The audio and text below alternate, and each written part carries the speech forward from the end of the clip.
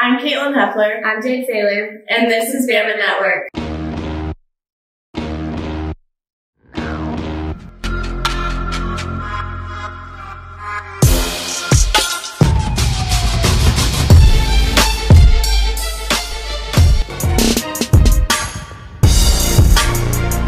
Was Nate Oats the right hire for this Alabama basketball program? Well, if you're asking me, absolutely. And if he's not the right hire, then I don't think it's possible for us to have success here at Alabama with basketball. What do you think? In my opinion, I think that Oats is a great hire for our program. Obviously, we need to rebuild our team. We're not going to, be the best right off the bat, just hiring a new coach.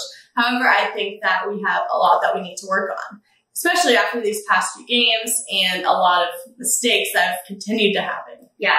And Oats himself has taken responsibility and blamed the coaching staff just as much as the players, which we've seen other coaches just put the blame on the players. So I respect him for stepping up and taking that responsibility. But it goes back to what everyone has said all season. This is his first year at Alabama. He's had to deal with multiple injuries, Javon Quitterly not being eligible. Pretty much our roster is dwindling. We now have John Petty out with injuries, still have Herb Jones playing with one hand. These things have to factor in, as well as the fact that he hasn't got the chance to recruit his own players in yet. I do think that it also has taken the team a long time to get used to each other and really get in flow with one another. And adjust to that style play. Yeah, I agree. I think that it's taken us a long time to get there, but now that we are finally there, it seems like we are kind of going down in a slump with injuries and just with our game flow in general. So let's touch on last week's games. Well, like you say, we're going down in a slump, and one player that sticks out to me going down in a slump is Alex Reese. We saw major improvement from him in the first middle of the season, and now all of a sudden it's major digression once again. And if he's not hitting shots, he's almost not useless, but he's really not what we need for a big man on the court. I don't think we have very many big men that are able to play this style of basketball. At one point in this season, I considered him the best, if not one of the best players on our team. And now to see how he's performing right now, I cannot say that I see the same player at all. It's just like you're confusing. saying. But it goes back to things we've seen in the past, and I feel like we had gotten away from that, and we were progressing every single game, and each player was developing under Oats, and now to see that digression is pretty concerning. I agree. I think Ole Miss, great game. Really solid game on all sides of the ball. Yeah. But then the Mississippi State game, that was just the complete opposite. A lot of turnovers. Like you said, Petty had an injury. Still very unclear about what the injury is. Still waiting on that. Herb Jones fouling out also probably had a lot to do with it, but there were too many mistakes in that game, period, for that to even matter, really. So what's next for this Alabama basketball team? In my opinion, I don't think that they will be, their chances are looking too great making the tournament, but I am still hopeful that they will make the NIT tournament.